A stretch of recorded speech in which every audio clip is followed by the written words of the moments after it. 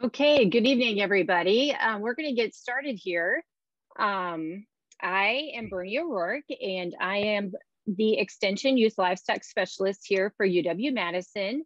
And I'm just going to make sure you guys are muting yourselves when you're coming into the room this evening. There are quite a few online tonight, which is awesome.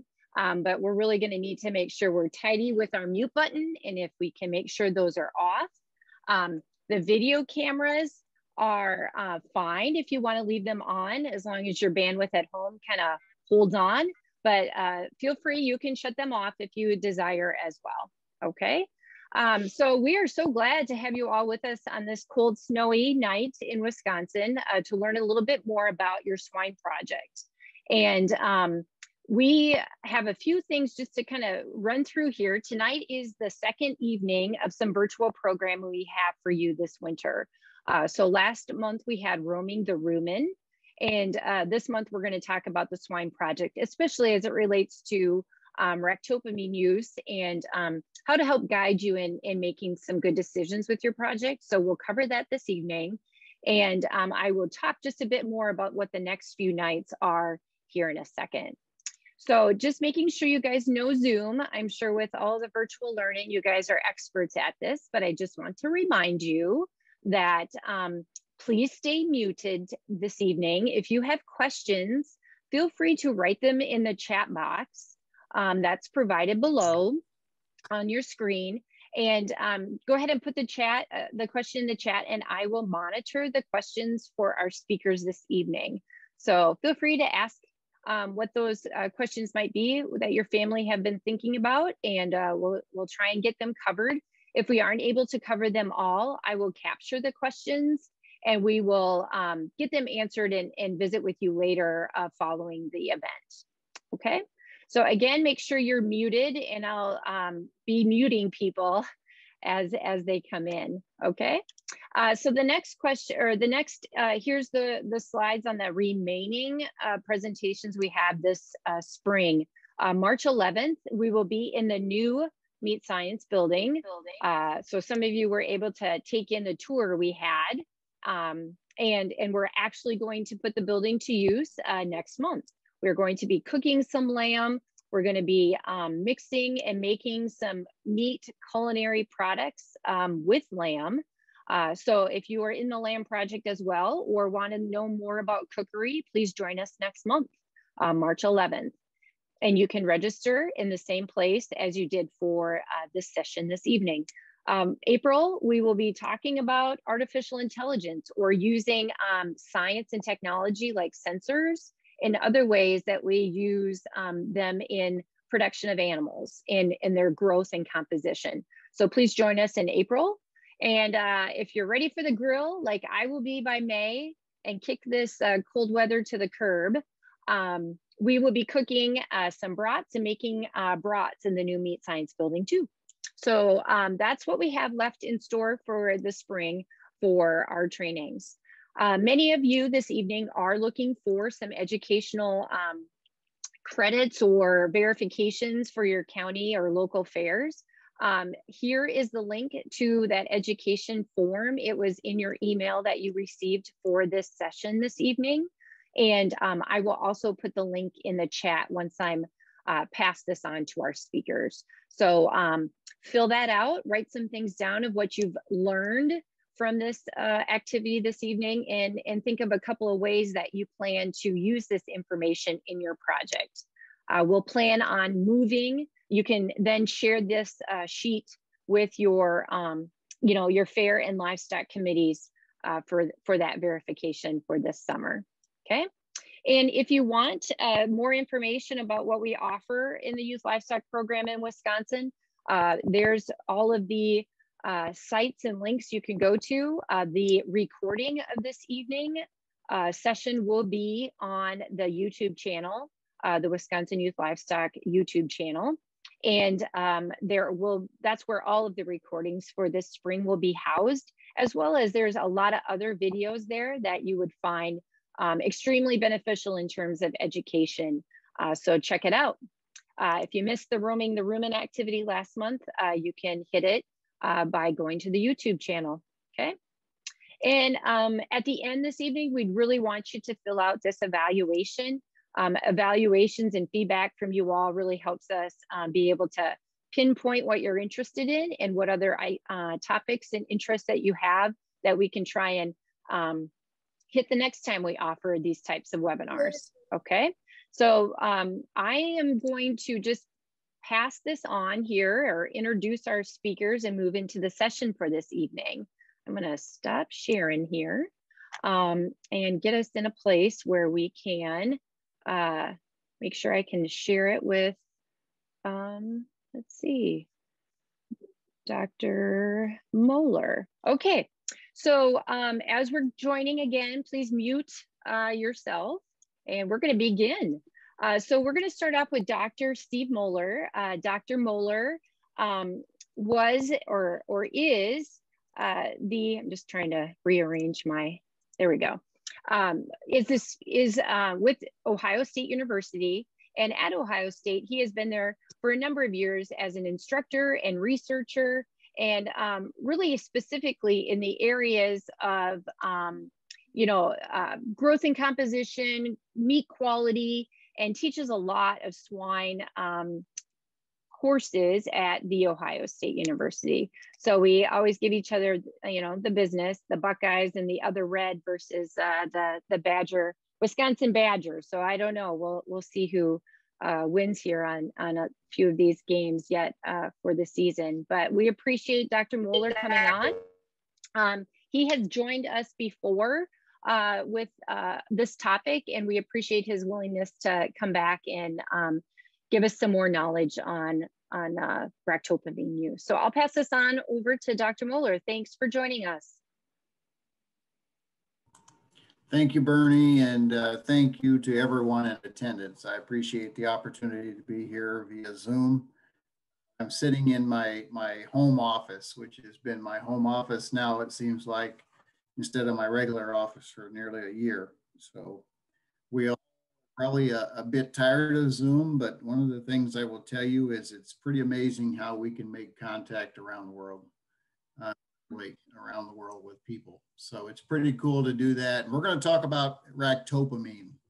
And I use that term up front to really describe the compound itself, the product that makes our pigs change their composition, makes them grow faster, makes them more efficient. But we're facing an interesting world today where the ability to use these products has been challenged by a few different situations that have occurred. So I'm going to take you kind of an example of ractopamine and its use in the US. I want to talk about the legal use guidance that we are all to follow as we think about our projects and commercial production, what the packers are requiring today and why they're requiring that. I want to talk a little bit about residue testing and some of the challenges and opportunities we see in that realm, and really think about options of where you have the market these show type animals. I don't know if you guys recognize, all you young people, but we will harvest about 500,000 pigs a day in the US. So 500,000 pigs go to market through our packing plants and then get distributed out to our consumers, including probably some of you that buy pork locally. And that what we call the pork chain from your farm all the way through to the consumer, whether that consumer is in the US or across the world, is a very important part. And you guys are a very important part in making sure that we have that market and that we have the ability to consumers' needs wherever they are in the world. And they are a little different on where you are in the world. So I show this picture here of the producer with his pen of pigs. It's no different than you with your 1, 2, 3, 10 pigs. We are very happy to see youth like you participating in a project where your focus is learning about agriculture, learning about pigs in this case, or animals in general, and thinking about the meat we put in the meat case, because there are a lot of people that unfortunately around the world and still in the US go hungry. And I all think about the importance of producing high quality food for our consumers. So let's switch gears here a little bit, talk about the product itself. Ractopamine is what we call a beta adrenergic agonist. And for many of you, that's a very foreign term. But basically, it's a product that when we feed it to our pigs can improve growth rate. It can make a pig heavier muscle, so we can increase muscle. And we can actually catabolize or reduce fat, back fat on the pig. So it's going to make them appear more muscular, make them appear a bit more, if you want to say, showy, depending upon what your judges like. But today, the challenge we get into with this product, whether it's a product from Zoetis called Endgain or a product from Elanco called Paline, is that use this product based upon what our consumers want. And our consumers across the world are saying, unfortunately, for some, that we don't want this Paline product, this Ractopamine product, this Endgain product in our pork. And if we find it, unfortunately, we will not be able to export pork. So basically, we have seen a switch over the last almost a year and a half now, at least 1 year from most packers, where they have said, pork industry, because the vast majority of our product can't be segregated into those who've been fed Paline and those who haven't, or fed Ractopamine, we're going to go Ractopamine free. And the group of packers that I list here, Smithfield, Tyson, JB, Hormel, Indiana Packing, Clements Food Group, you can go on and on. Those are the packers. They've said because of export markets that they're no longer going to accept market hogs fed Ractopamine. And what that's changed for you as a 4-H'er is that many of you probably are marketing your pigs coming out of the fair. You're looking at those pigs and you're saying, I need to send it to market. It's going to go to one of these packers potentially. And if you have, just like any other producer, large or small, if you happen to be feeding Paline or Ractopamine or Endgain, you are in a situation where if a residue shows up, it may jeopardize the integrity of the product that's going into export, and that packer may not have a market for their pork. It's a real deal. And I can tell you this, we get into the cleanup a little bit later. Our feed mills across this country had a significant challenge in cleaning up after they've put Ractopamine through their mill. And you may face some of that same challenge if you used the product in the past. Okay? So the product still remains legal, so you can legally use it. It's when it gets into the packing plants that have put a ban that you have to be very concerned, okay? So we all know that some of you I see online are buying your pig, and Dr. DeRouchey is going to talk about, feeding that pig. And there's every combination of colors and shapes and sizes, and it's a fun little project. So as you think about that pig, some of the things I'll tell you is most of the time, you can probably do as well without the need for Paline or Ractopamine or Endgain as you do with it.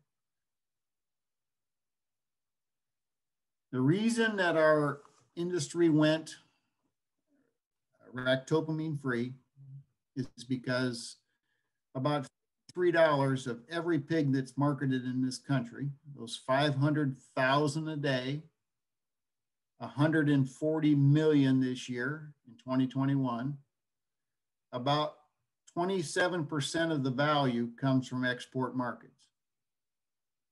So that means that 27% of really the overall money that you get in your pocket is due to sale of those pigs somewhere else in the world. And we have lots of different partners: China, Japan, Mexico, Canada, South Korea, Taiwan, Philippines, Africa, South Africa, lots of places that buy our product. And those are the that we can't lose. If we don't have that $53, producers are losing money.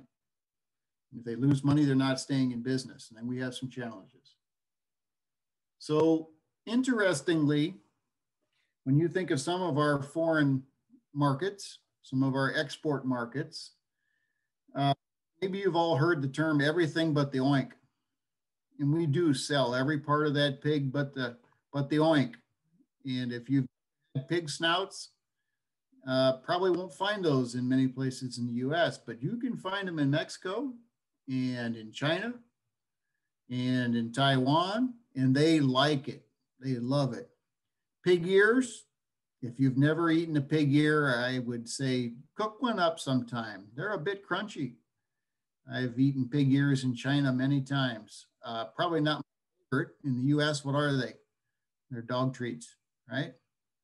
But they still have value. How many of you like heart? Those internal organs.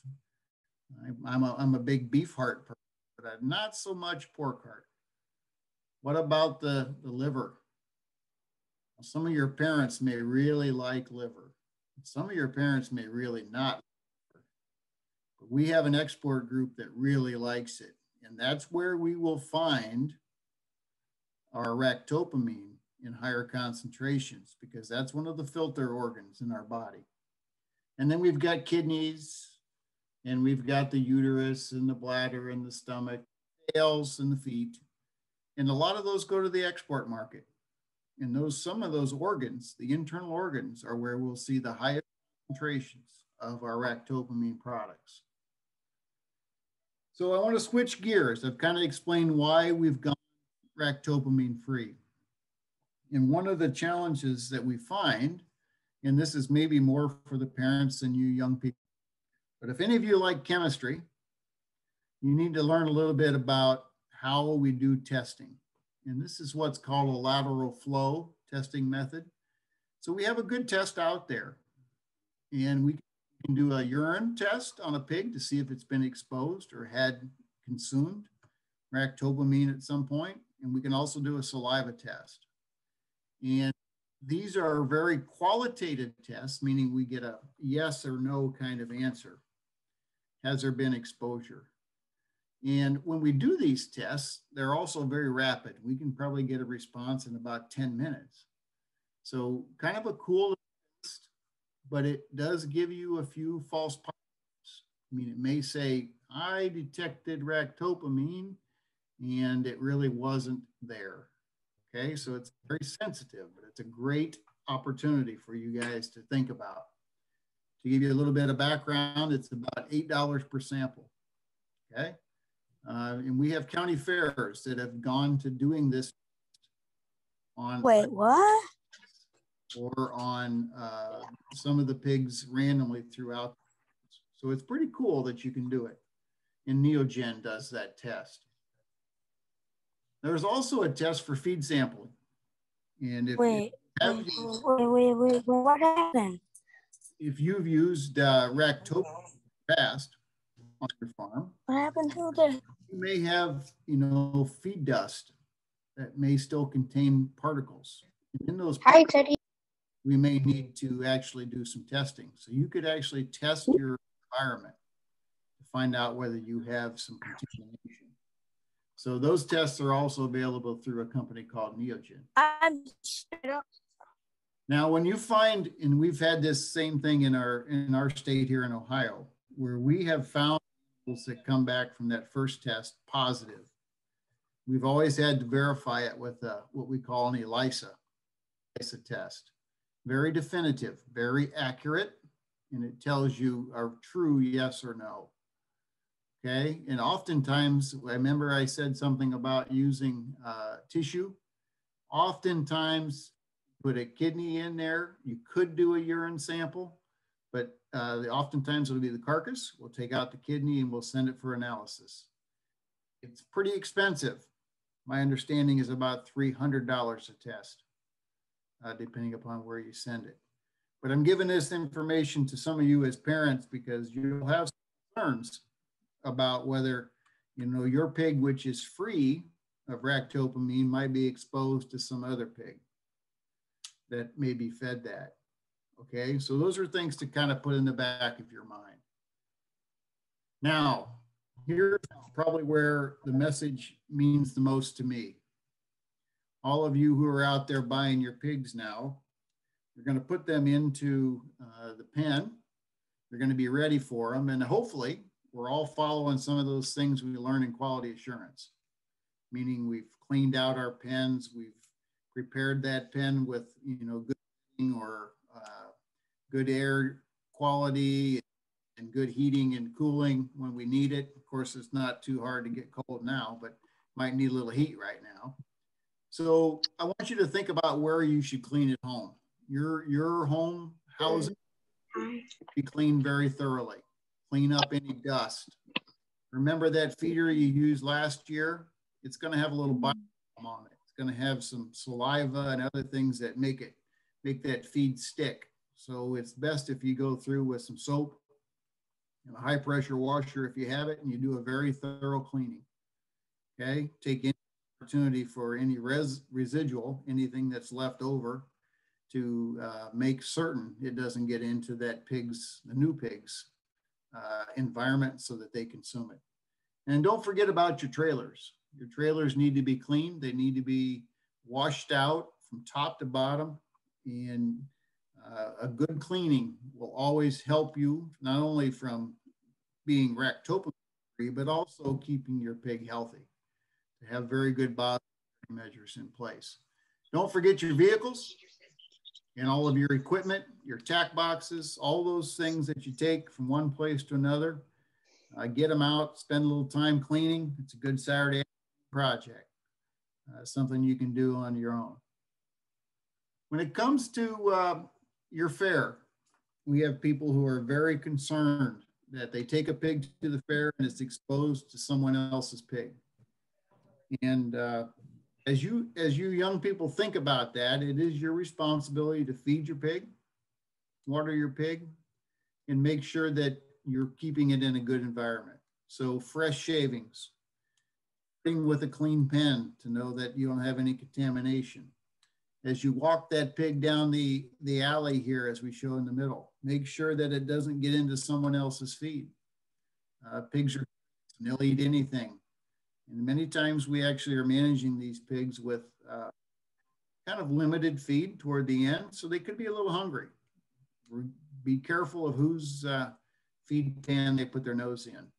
And as you get out into the show ring, it's very hopeful that between groups of pigs from year to year that you've cleaned that show ring completely.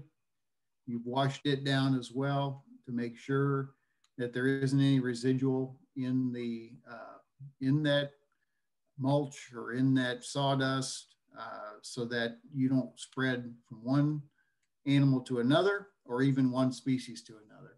Those are things that are important. And when we think about what we should do when we clean, we start with a good, I guess you'd say, brush down.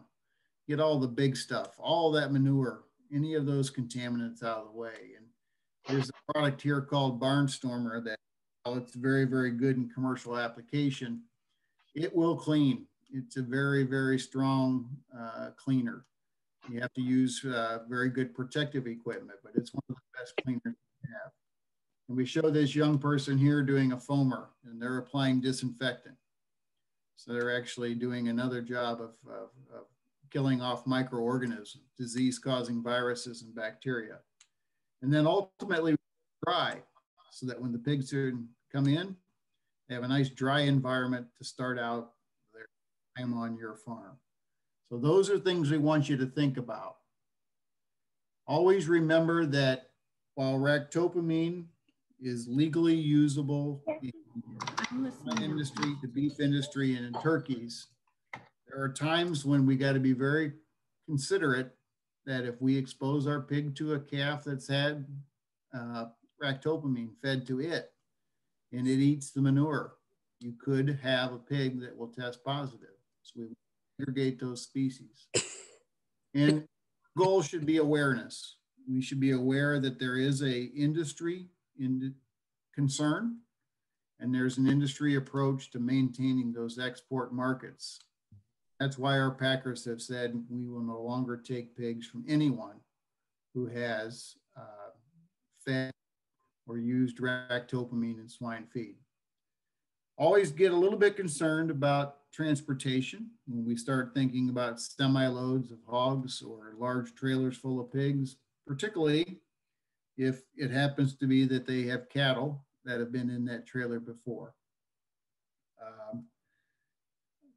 Cattle trailers aren't cleaned nearly as thoroughly between groups as pig trailers. And when we have manure from cattle that potentially could have consumed ractopamine, those pigs may eat it on the way to the slaughterhouse, to the packing plant.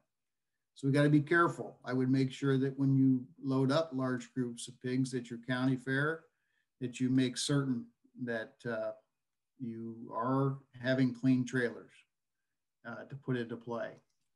Okay. And then your take-home message is just remember this, as I mentioned a little bit earlier, we want to make sure that we have a safe and a wholesome product for our consumer, regardless if they're just in the US or around the world, okay? If the consumers don't want to buy our product. Stop drawing on the screen. Okay, so if your fair happens to be one that chooses ractopamine free or to send your pigs home, remember this also. If you fed ractopamine and you took your pig home and then tried to market it outside of a fair, you still have the same responsibility if it's going to those major packers, because it will test positive for a significant amount of time. When you find that market, if it's a local market, you can be well assured that there is no safety issue with the pork. So a lot of our small packers will take these pigs, and that's a good thing.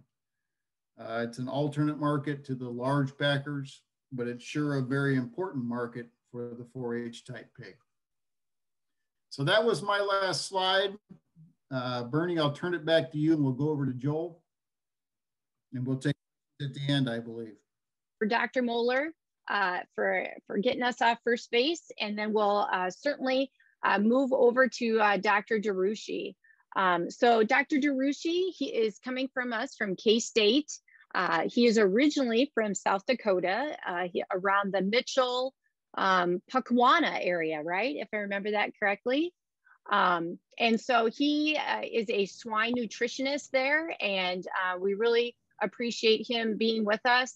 He's been at K-State for a number of years, and then does a lot of research in swine nutrition, probably from all aspects, from nursery pigs to finishing pigs and a lot in between. So we're really glad that Dr. DeRouchey could be with us tonight to talk a little bit about nutrition and feeding, and really selection around picking out those pigs that can really do well in the show ring and for you as a feeder. So I'm passing it to you, Joel. Thanks so much for joining us from Manhattan, Kansas.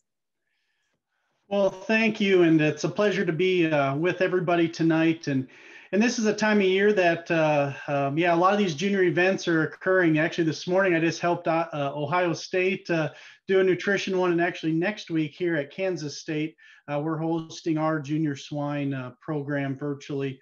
And so it's great to have everybody with us and to be part of the event here tonight. So a couple of things I'd like to go through, and again, Bernie helped set it up well in terms of talking about the nutrition. There's questions on if you've used ractopamine in the past, what do I do now? And honestly, I think there's a lot of real simple things that can be done in terms of just not having to rely on that type of feed additive if you think you need, in the past have needed that to make your pigs the best they can be. So really what I want to get to tonight is really, again, Dr. Moeller already talked about what ractopamine is, but I just want to hit a couple points that set up on the selection and nutrition side for you. I also want to talk then about the selection. And so again, I think as we think about Paylean or whether we have it or not, a good pig's still a good pig. Our selection really shouldn't change that much. We may have to do a little bit different, and I'll talk about that here in just a few minutes. I want to talk about when we diet crude protein. If there's one thing that you can do in the absence of Paylean, again, to put on more muscle at the end, crude protein is one, and I think this has to do with all your pigs. And so I want to spend just a little bit of time on it. And then as well as mixing feed, if you do that at your own place, just proper ways to do that with your different additives or the feed itself. So what is ractopamine? Again, Dr. Moeller already set it up. It helps redirect. So basically what it's doing is it's taking nutrients that pig consumes, helps it stay leaner and get more total muscle. That's really the bottom line. And it's approved. There's lots of different show feeds, companies that have sold Paylean in the past of different names. But again, we're moving on from that. And that's kind of why we're having this discussion here tonight. So in the end of the day, what did Paylean do for you? If you actually chose to feed this feed additive, generally after about 21 days of feeding it in the feed, your pig would weigh somewhere between 6 and 10 pounds more versus if it didn't. So it helped him grow faster. The other thing that it would probably do is add more muscle shape.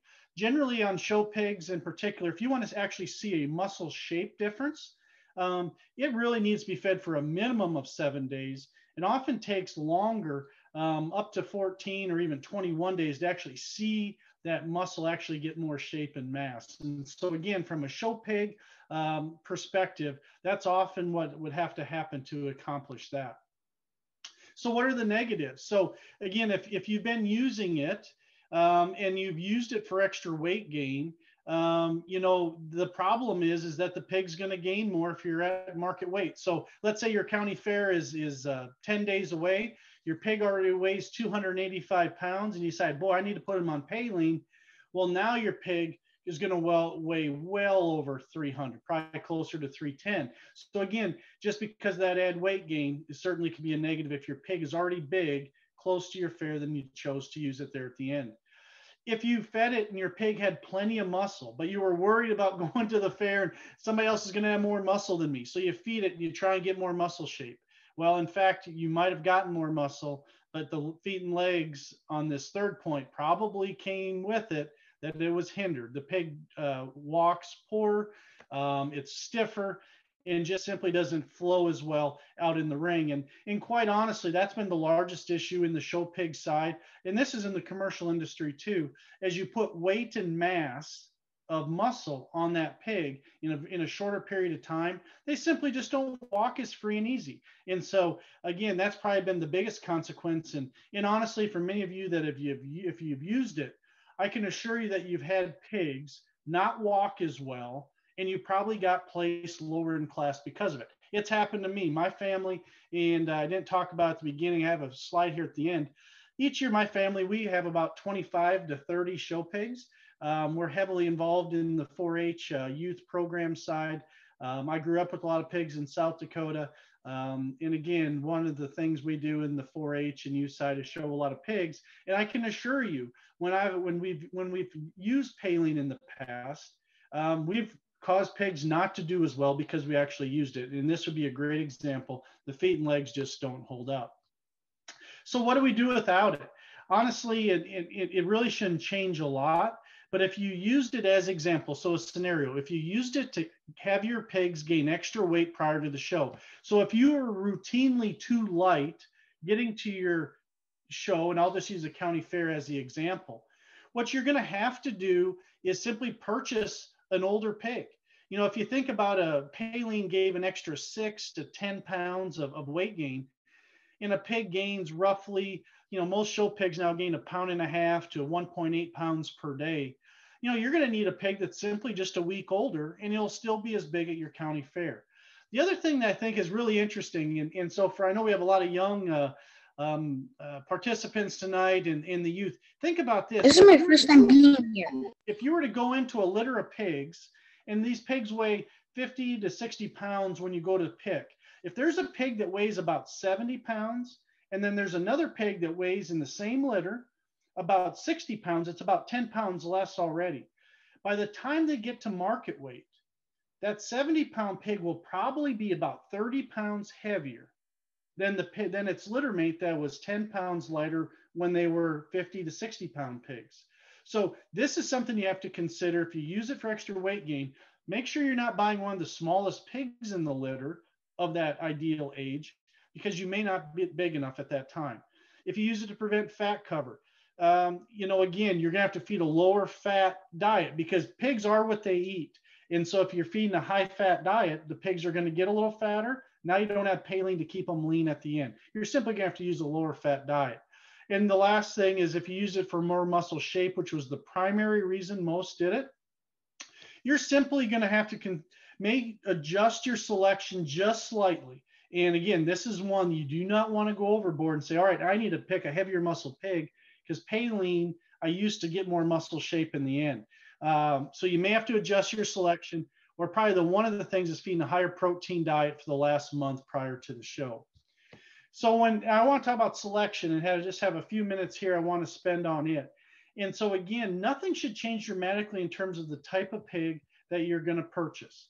A good pig is still a good pig. If whatever breed, whatever, if you like a gilt or a barrow, none of that should change.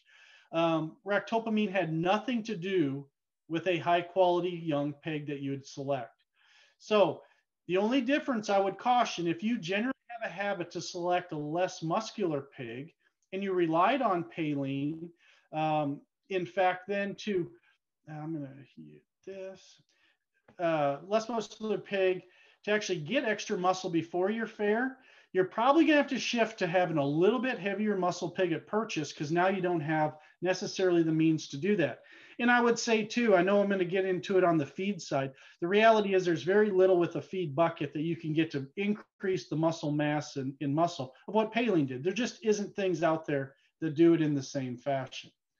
So I'd like to get into some pictures now. So again, what I would like to do on this is just show some pictures of some pigs that have never been fed paline. And again, this would be typical of most pigs. I would still say of most people watching tonight, I would say probably at least over half of you have never fed ractopamine, which is not uncommon.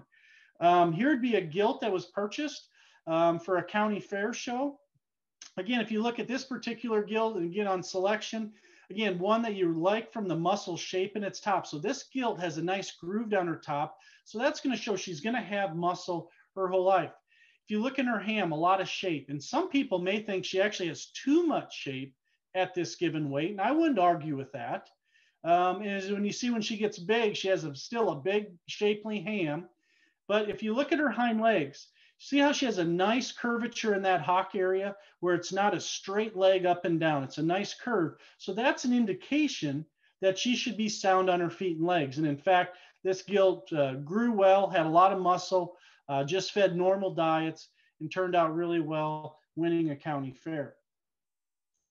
Here's another pig that was purchased. Again, where I'm trying to go on some of these, you want to have enough muscle. If you look at this shape of top, this pig has a nice groove down its top. Okay. Now, if you come to the ham, again, it's really wide over its rump, a lot of shape through its ham. And again, some people may think, wow, there's a lot of muscle. And you're right, there is. For this young a pig, it was probably on the edge, you know, in terms of having almost too much muscle too early. But again, put on a normal diet, one that's not high protein, just a normal nutrition program.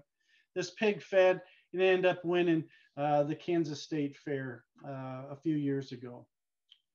And this is one just from last year. This was a pig that was purchased in the spring. Again, a pig that has a lot of muscle. If you look at that groove right down its top, that's an indication it's going to have a lot of natural shape of muscle really the rest of its life.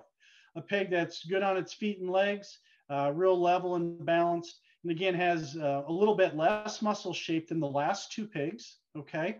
And as this pig turned out the state fair, again, this pig was ended up winning the state fair, had a lot of muscle in his top, probably doesn't have as much muscle shape in his ham compared to the last two, but he had more than adequate.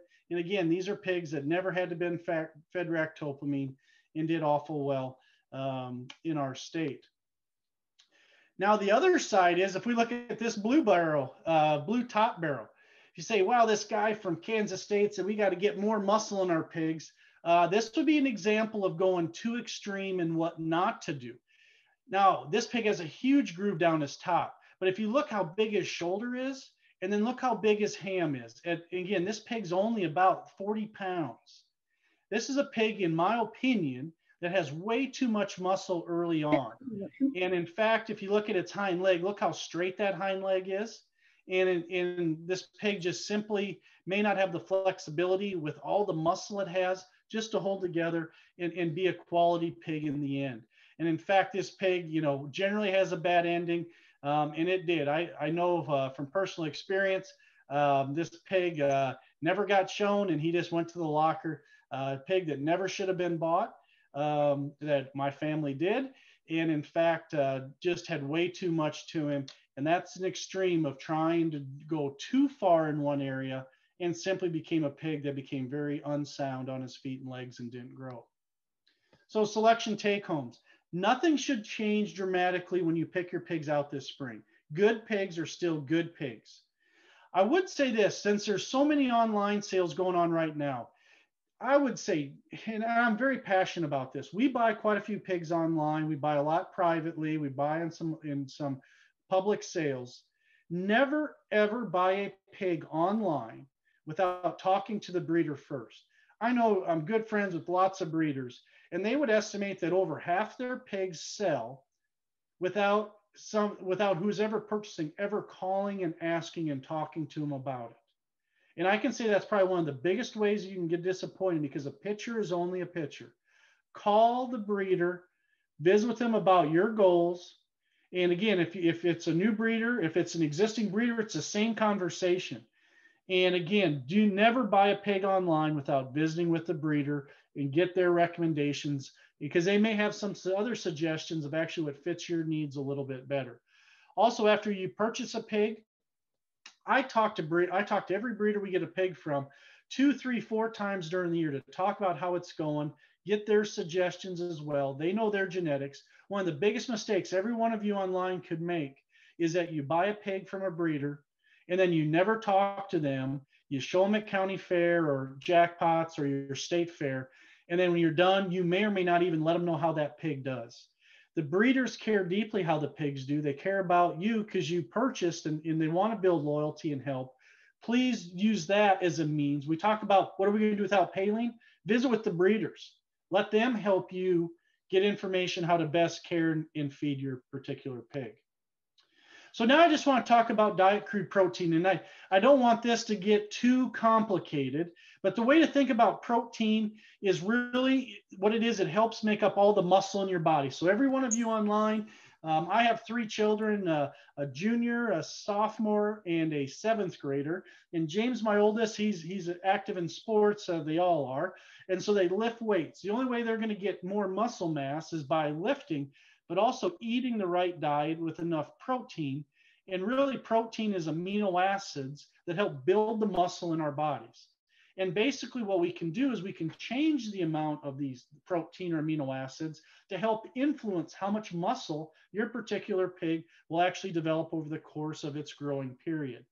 And so what I want to try and do is give some general guidelines. So again, for a lot of the parents, you would understand this, and for some of the beginners, this may seem like boy, this is complicated, but it's really not. Think about the amount of protein in the diet. So if I had a 50-pound bag of feed, what this means is that 20% of this is actually made up of amino acids or protein if the diet's 20%. And generally that's good for pigs that are 25 to 50 pounds in weight. And then they have lysine levels of 1.3 to 1.4. Lysine is an amino acid. It's what we formulate to in swine diets. 18%. So if you go down, now it's a little bit bigger pig, 50 to 150, and then the corresponding lysine level. 16% crude protein, so there's less. So as pigs get older, they actually require less amino acids and less protein on a daily basis in their ration for optimal growth and muscle development. Okay, so these are general guidelines of how many pigs are fed, not only in commercial, but also in show feeds and for your show animals as well. So if we look at, I want to take you through some different scenarios. So again, this would be examples. Think about pigs you had last year even, or pigs that you may want to buy this year. And again, if you think about if you want regular weight gain, so the pig's just on a normal weight gain to your county fair, And with structure and muscle, that's ideal. So you have a nice pig that you don't think you have to try and change with nutrition. You just select that feed that meets the lysine or that crude protein need. You put them on that, and you just kind of go for the different weight ranges all the way up to your market weight when you get to your show. Now, however, that's not always possible sometimes. Sometimes, if you think back to that blue barrel that I point out, if he was too heavy muscled, or if you have a pig that is very tight structured, so they're tight on their feet and legs, they're not very good structured, they're kind of very stiff moving. What do you do in that case? Well, here's where you actually take, instead of feeding a 16% diet, you maybe feed a 14. Or in the case, if you have a younger pig that should be quote unquote on an 18%, go ahead and put them on a 16 or a lower amino acid level. Basically what that does, it doesn't allow them to maximize, to put on more muscle. They kind of hold it together, but then they grow up into it. So they don't have all that extra muscle. And it improves their appearance, and then they can help walk better when you actually take some of the muscle out of them, okay? Now, a case like for ractopamine, if you have a pig that you used to use this on, that was a little narrower made, a little lighter muscle, and just didn't have enough top or enough ham shape behind, this is when many of you maybe would have used ractopamine to help build that muscle mass up. Or if they're getting too fat, again, Paline would have helped keep them a little bit leaner to your market weight. So now is actually when you do the opposite on proteins, when you feed higher protein. So in that previous slide, I said a finishing pig may need around a 16% lysine or 16% crude protein diet. Well, now in the end, that last month, you may move them back to an 18 or even a 20% crude protein to help them maximize how much muscle they have, as well as keep them leaner. So again, just changing those diets can help influence the amount of muscle shape that that pig has. And that's relevant to our Paline discussion of how some of you may have used that in the past. So again, how do you change crude protein? So you already bought your diet and I say, boy, I need to change the protein. I need to have more. Well, many show feed companies sell these type of products that you can purchase and top dress to put protein on. Another way is simply buying soybean meal. Soybean meal is a high protein ingredient. Soybean meal is already in all your swine diet. So every swine diet you feed, I can guarantee you soybean meal is already in it, contributing a lot of protein and amino acids. So again, one way you can do this yourself, if you have, I'm using an example here of a 20-pound pail of complete feed. So if you take a 5-gallon pail, fill it almost full of feed, it's going to weigh about 20 pounds. You can simply add in a half a pound of soybean meal, and you take your 16% protein, and now it's 17%. So you can increase the protein by simply buying soybean meal at your co-op or feed store. Or again, there's a lot of show companies sell a lot of supplements. Those can be used per their directions as well. Soybean meal is relatively inexpensive at $12 to $15 a bag, and you can do and use that as a cheap protein source that really does well. And I'll be honest, that's all my family uses. That's all we use to change the protein in an increase if we have to do that over a base diet for a particular pig. One of the best ways that we mix feed, again, we have quite a few 4-H pigs. And so if we just had 2 or 3, we would not do this. And when we first started, that's what we did. When one of my kids had 1 or 2 pigs, we just mix it in a 5-gallon bucket if we were going to mix. We actually use a Smith mixer. And so we can mix 50 pounds at a time or a pail at a time. If we want to put more soybean meal in, if we have some, we need more fat or more fiber. This works really, really well. And again, you can use this for cattle, all your species, and really help simplify the mixing process, because we just want to mix feed once or twice a week. We do not want to do that every day. And so this allows us to do it once or twice a week for our pigs. So with that, I want to conclude and just thank you for being part of the Junior Swine Project. Again, my family, I grew up with a lot of pigs. It's something I'm very passionate about. I'm very fortunate, like Steve, Dr. Moeller at Ohio State, to have a career in the swine industry. I would say there's lots of opportunities. If you love pigs and want to be involved in the industry, there is oodles of jobs at all levels, whether it's working with pigs every day, whether it's being a geneticist, of course, the veterinary side, nutritionist, the food, the meat science, lots of opportunities. And so I would encourage you to think, if you love swine and want a career, there's lots of opportunities, and we'd be more than happy to help you with that. And so again, these picture of my family. And again, tonight, my two boys are playing basketball, my daughter's in cheerleading, and I'm here with you. And I'd rather be, this is a great place. This is something I'm really passionate about, and just like to thank you for being part of things tonight. So with that, Bernie, that concludes my information, and I'll stop sharing and bring it back to the full group. Great. Well, thanks again, Joel and well, Dr. DeRouchey and Dr. Moeller. If you could come back on, Dr. Moeller, perfect. We've got you there. If you could just, there's a couple of questions, and I know both of you could maybe address it, but there was a question related to lysine, Joel. If you could just explain a little bit about lysine and, you know, why it's important in a swine diet, maybe as compared to maybe other domestic animals or animals that they might be interested in. Yeah, that was a good. I didn't want to get too deep with everybody tonight, but yeah. So in when we buy show feeds, it's generally on a crude protein basis.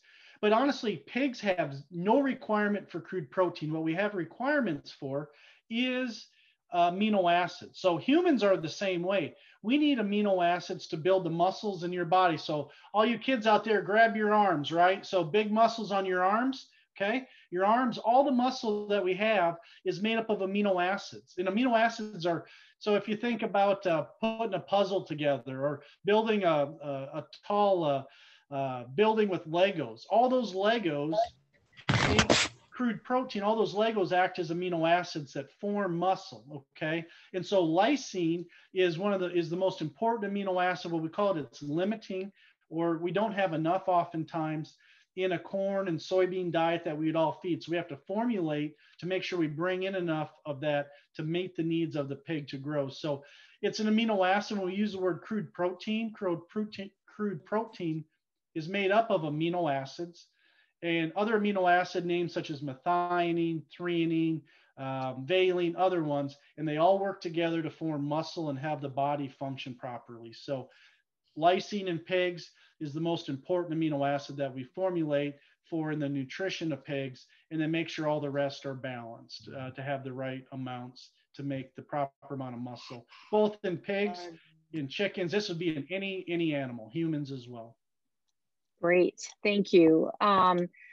There was another question more on like exercising. So you've talked a lot about muscle and muscle development, and obviously, as you shared, right, lifting weights kind of stretches those muscles, rips those muscles, and rebuilds, right? So I think if we do enough muscle biology or if we talk enough about that, that's some minute science background comes out with, we can certainly put some exercise in them and kind of help with that muscle development. Can you just speak to that maybe just a bit? There's been a few questions about that. Yeah, really good. And yeah, exercising or any of our livestock or any of our 4-H animals is very important. And pigs are, you know, it's very common that a lot of people would exercise their pigs. You know, you just take them, you need to get them out of the pen, take them out in the yard. Don't let them eat your mom's flowers. Personal experience there doesn't go over very well, but just get them out in the yard and practice showing. So it'd be very typical for us. All of our pigs would be exercised somewhere between 10 and 30 minutes a day. When we get into the summer, especially leading up to shows, it's real important that they get out because it calms them down. If nothing else, it helps that animal build lung function, just like any athlete. And so when you go into the show ring, and oftentimes if you see pigs just panting and hot, I mean, if it's hot, it's hot. Pigs are going to get that way. But oftentimes they just didn't have enough athletic ability to walk that long a period of time. And muscle in exercising it helps build some muscle tone, and it helps keep the pigs leaner. So pigs that just stay in their pen and all they do is eat all day long, they're going to get fatter than those that are out exercising. And so exercising is a very important aspect of any project, and whether that's lambs, goats, or cattle. All of our animals need enough exercise, and pigs it's particularly important for them as well that we do that. And it helps prepare you for showmanship. It just makes your pig a lot more manageable to drive, and it makes them look better by practicing getting them out and driving them out of the pen. Excellent. Thanks, Joel. I'm going to pass this next question over to Dr. Moeller. There was a question, Dr. Moeller, kind of back on the Asian markets a bit and just why you know, if Paline's fine and approved to be fed, right, why would we not be talking about use of ractopamine? So could you address that just a quick again? I know you covered it nicely in one of the slides, but there has been a few just extra questions along that space as it relates to, you know, the African swine fever and just what's kind of currently happening on the disease side of things. Sure. I think, you know, from the standpoint of ractopamine specifically, I just had a question here kind of in a personal too in the chat, and I was responding to that, and I'll respond to everybody. Basically, it's an FDA approved drug, if you use that term. It's an FDA approved additive, and it has been proven safe, and it has been to, you know, actually leave the majority of, you'd say, the body's tissue in a very, very short period of time. So there is no withdrawal. The half-life is very, very short. Where we see it accumulating with the sensitivity of the tests we have, we can find it in muscle, and we can find it in those organs that are filters of the body. I'll use that term. Part of what we're seeing from our foreign markets is clearly a difference in their interpretation of what I'll call our FDA or their official health organizations. There's debate probably around the world about the safety of the product, and including in Europe, where it's not used, it's legal. I believe in our FDA. I believe in their testing processes, and confident in the food that we eat is safe.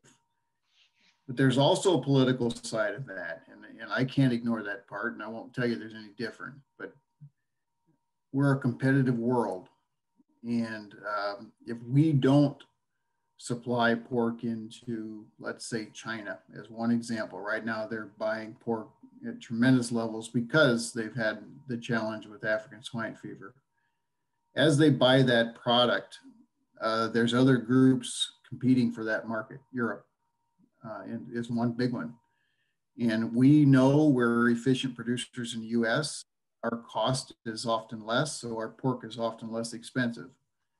But there are often political battles that are fought over trade, not just trade in meat, but trade in other products, TV, you know, transistors, microchips, you name it. And we get caught in that. And sometimes these are trade barriers. There's no doubt in my mind that some of this is a trade barrier attempt. So it may go away. I know we have a lot of lobbyists who try to help us in that position, but currently, if a packer is found to have ractopamine in a shipment of pork, they will likely not pay for the entire shipment, and that packer will probably never sell for at least a very long time anyway, never get back into that market. And that's the challenge I see, if that helps. Joel, you might comment as well. I mean, there's good evidence of the value of ractopamine to improve efficiency of production when fed at 2.5 to 4 grams a ton. Yeah, there's no, you set that up well, Steve. And for everybody listening, I mean, this is one of the things that for relative use, we had estimates that about over 80% of the pigs in the US used to be fed ractopamine prior to market. That was because producers made an extra $2 to $3 for every pig they sold. And that may not seem a lot, but you remember Dr. Moeller said 500,000 pigs a day go to slaughter or go to our processing facilities. So you start doing the math on the large numbers. This was why, and it's a trade issue. It's not a meat safety or a food quality issue. There's been lots of research done with it. You would not be able to tell this pork chop is from a pig fed Paline or not, nor is there residue levels that would affect you. Again, these are trade things. They're more philosophical as Dr. Moeller's talked about, but it's real. It's real economics for our industry. And so packers have had to make the change. Now, if you sell your own locker meat, right? So again, it'll depend on your show rules and all the different things. I know some states have went to non-terminal. There's a lot of things that have happened.